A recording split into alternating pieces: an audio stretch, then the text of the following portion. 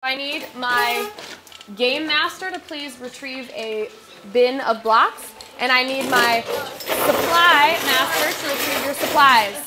Constantly challenging kids in the classroom affects learning depending on the challenge, and I think at Quest, which is something that really drew me to Quest, and what we do really well is that in each class we challenge them in different ways, so they don't always know what to expect, which is totally different than the traditional classroom, which I've never seen any other school do or do well.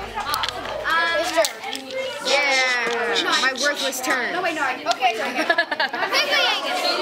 You know what? You could borrow. No, we're done. You could borrow mine.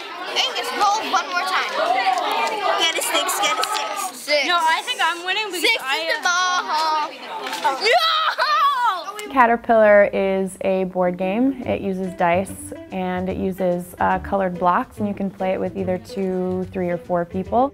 The goal is to create the longest caterpillar.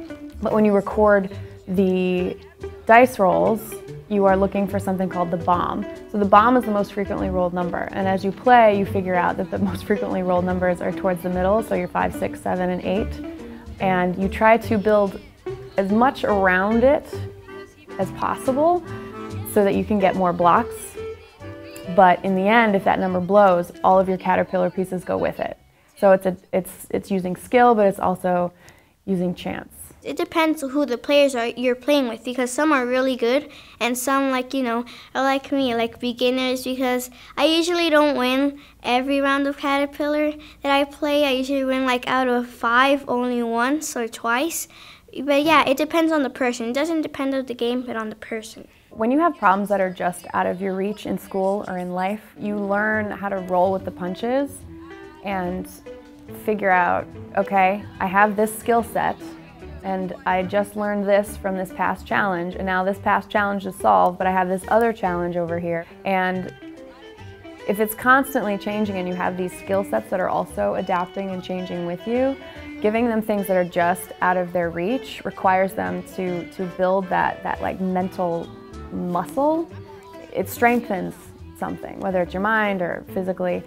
And if we gave them challenges that just met where they are, their toolbox, their mental toolbox would never grow. It's also fun building out your caterpillar and seeing how much land you can like preserve for yourself. Like I always enjoy conquering the most land and feel that I've really accomplished something. I can't speak for any other discipline, but I know in math it's allowed me to see really quickly and easily where my students are and what their weaknesses are and what their strengths are and what they're being asked to do. And a lot of times you fail at giving them the right challenge problem, and it's through that failure that you learn how to adjust and you learn what you're looking for. Without challenge, it would just be like, in a game, for example, it would just be like, it doesn't really matter who wins and it won't be as fun. Caterpillar is fun to play because the game is challenging and you want to have the longest caterpillar